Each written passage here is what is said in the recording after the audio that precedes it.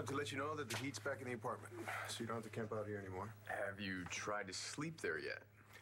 Yeah, Layla and I slept there Valentine's Day. Oh, so you didn't freeze? Layla and I were just fine. Huh. Oh, look at that. Looks like you had someone to keep you warm, too. Someone showed up in the middle of the night. Oh, yeah? Yeah, one thing led to another. We didn't sleep together. This girl's a real challenge. But I'll get her there. I don't know how, but I will. You know what? I don't really need details on your sex life. But Layla might. Oh, yeah? Yeah, she thinks you probably have students falling all over you. It happens. You wait, now that you're teaching art at Landview High. Hey, how'd you swing that, by the way? Nick Chavez is taking some time off, so they needed someone to fill in for him. But I still have to get my certificate. So, until you get your certificate... What? You're crazy, man. I would never go there. Teachers need to be role models. I'm a grad student, not a professor, so technically I don't have to... Are you telling me that the student you're dating, or this girl you're dating is a student? One of my students? No. No. Good. Because dating a student, that's a world of trouble. For both of you.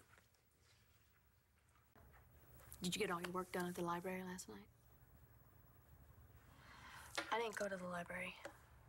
Ford gave me a key to his office, so I had to have someplace quiet to work, and I didn't think he'd be there last night. But he was. And I ended up kissing him again.